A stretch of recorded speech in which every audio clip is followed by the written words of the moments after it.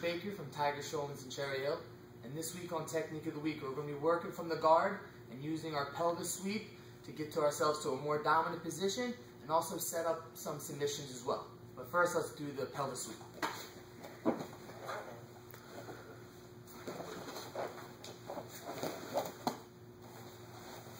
So let's break it down now. First, if I'm going to be on my back, if this is a real situation, I want to be in guard.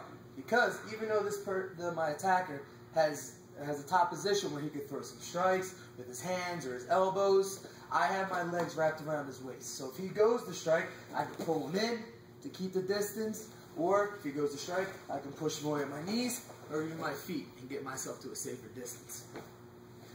But what I'm going to do is use it in order to get myself into a more dominant position. So let's say he goes to strike.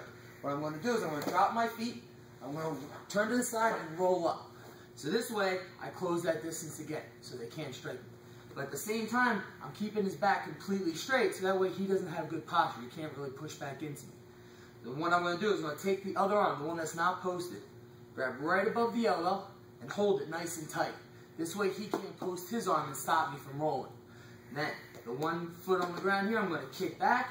Other leg, I'm going to kick over, scissor my feet, and get right back down into a dominant position. Watch it again. So from here, they go to strike, I come up, all the way up.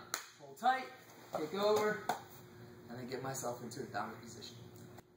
Now, if you want to get a workout with you and your partner, one way you could do it is put it into a flow drill.